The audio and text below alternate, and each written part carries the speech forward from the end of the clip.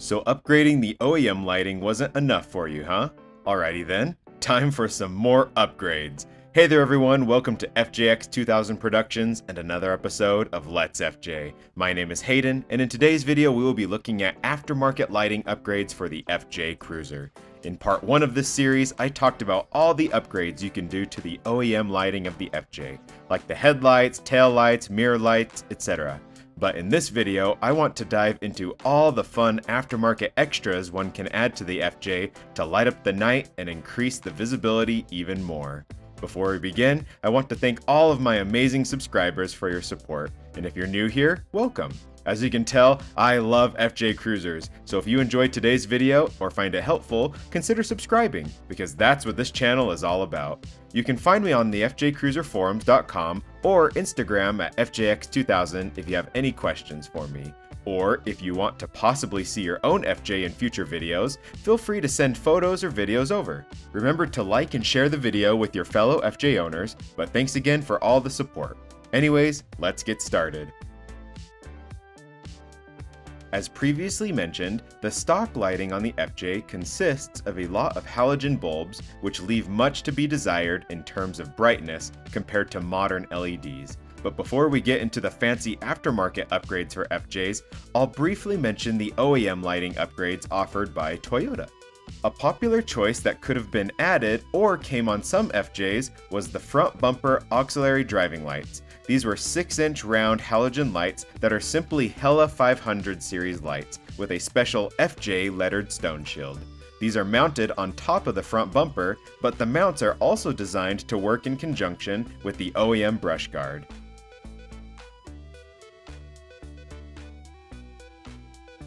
These came with their own on-off switch in the center console, but they only turn on when the high beams are activated.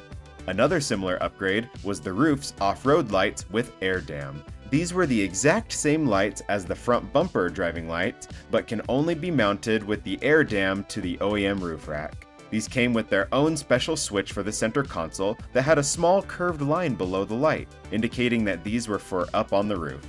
And finally, in later years, and in other markets, Toyota offered OEM halogen fog lights that are in the bumper trim corner pieces. For factory-equipped models, the fog lights are turned on using a knob on the turn signal light switch lever.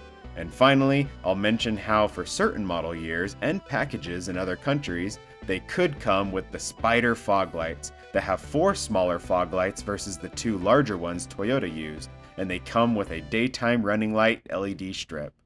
Yet, even if your FJ was equipped with all the OEM auxiliary lighting upgrades, these pale in comparison to the LED bars and pod lights that are currently popular. So let's dive into those.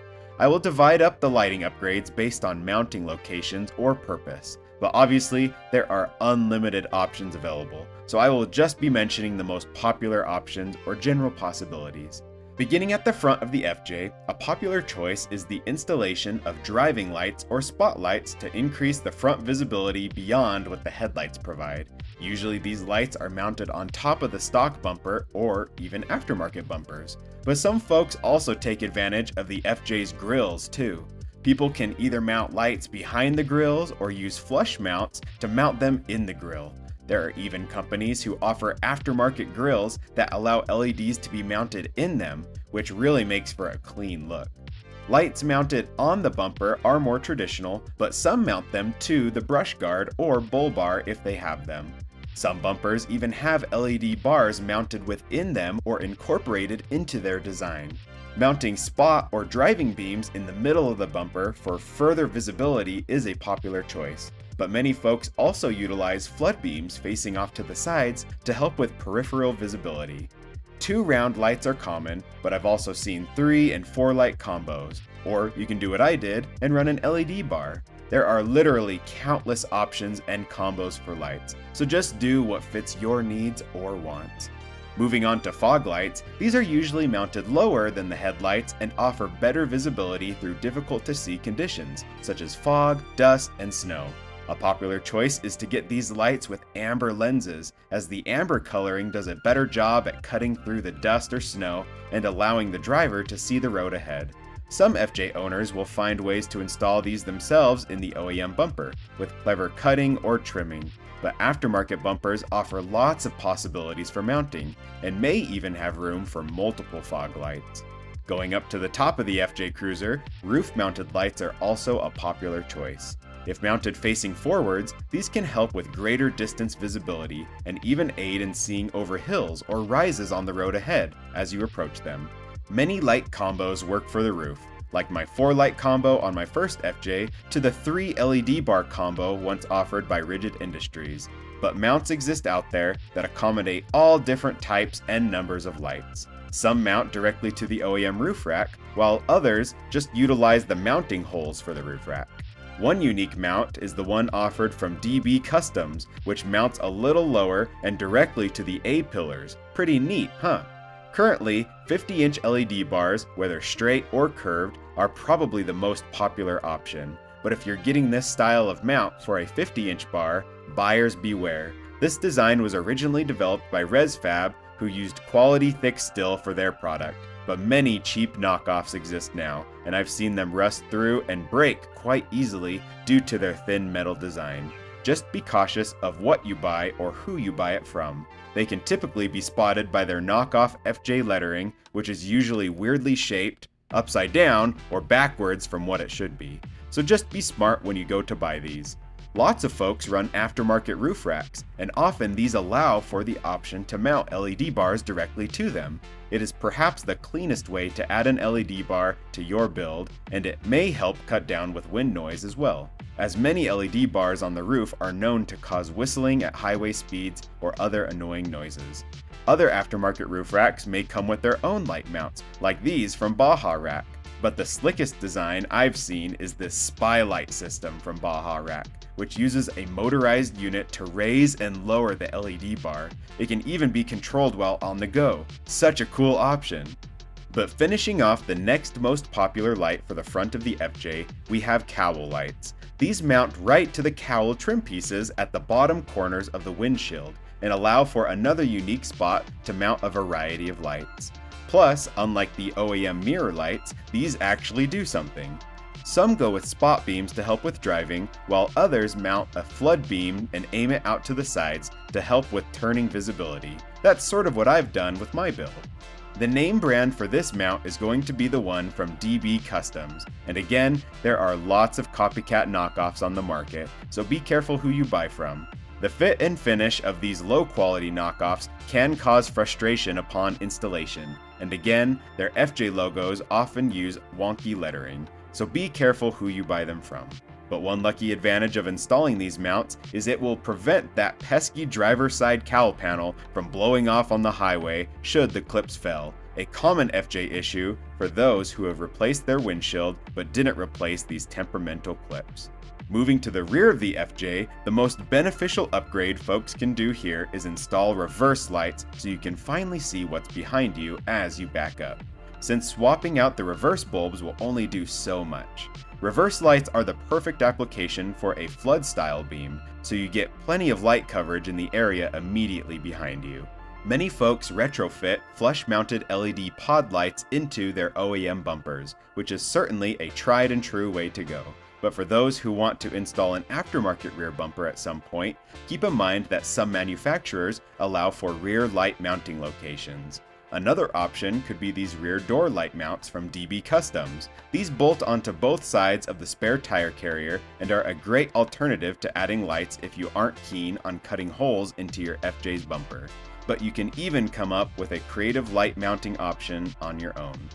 But speaking of flood beams, for those with roof racks on their FJs, a great addition to increase all-around visibility of the FJ are side and rear scene or work lights. With a flood beam on these, you will then have 360 vision around the FJ at night. Some companies manufacture mounts that will work with the OEM roof rack or any other tube style of rack. But keep in mind that there are select roof rack manufacturers who leave designated mounting locations in their roof racks for integrated lighting. Another great option for those who love to do night wheeling are rock lights. These are lights one can install in their wheel wells or underneath the FJ to help with spotting rocks and obstacles in the dark. If you do more intense trails where a spotter is needed, these can be really useful on night runs. But even if you don't find yourself needing spotting, they are also simply a cool looking addition to your rig, and are basically the underglow equivalent for rock crawlers. So far, these have been the most popular and common locations I see folks in the FJ Cruiser community mounting their aftermarket lights. But as I mentioned, the sky is the limit. Some unique lighting upgrades include modifying the FJ's OEM hood, so the false vent becomes a perfect slot for adding a slim LED bar behind it, while others simply drill their LED bars directly into the hood in that same location.